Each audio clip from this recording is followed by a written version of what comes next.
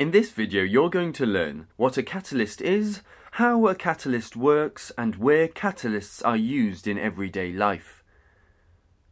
Firstly, what is a catalyst? A catalyst is something which speeds up a chemical reaction, but at the end of the reaction has the same mass as it had at the beginning of the reaction. This means that it is not used up in the reaction.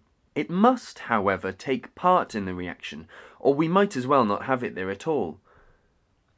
So, how does a catalyst work?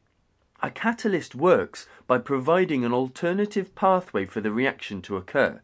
This alternative pathway has a lower activation energy than the pathway without the catalyst. Here are the two pathways for a reaction.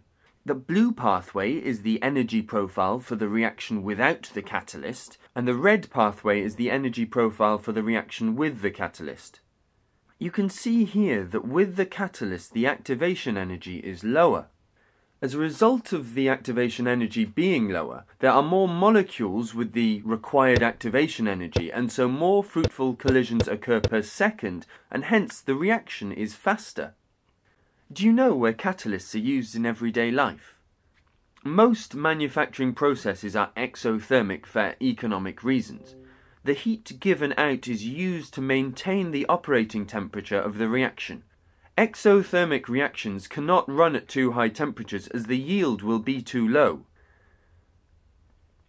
So, as we cannot increase the rate of these exothermic reactions by having the temperatures too high, we use catalysts to increase the rate of reaction. Here are two manufacturing processes that use catalysts. Firstly, the Haber process to manufacture ammonia, most of which is used in fertilizers. In this process, iron is the catalyst. The iron has potassium oxide, which acts as a promoter, added to increase its efficiency. And secondly, the contact process to manufacture sulfuric acid, which is used to make detergents and fertilizers. Vanadium 5 oxide, sometimes known as vanadium pentoxide, is the catalyst in the contact process. Catalysts are also used in catalytic converters in vehicles. These catalysts remove toxic exhaust gases by converting them into harmless products. So, to recap, catalysts speed up chemical reactions without themselves being used up. They work by lowering the activation energy and are used in the Haber process, the contact process, and in catalytic converters. Thank you.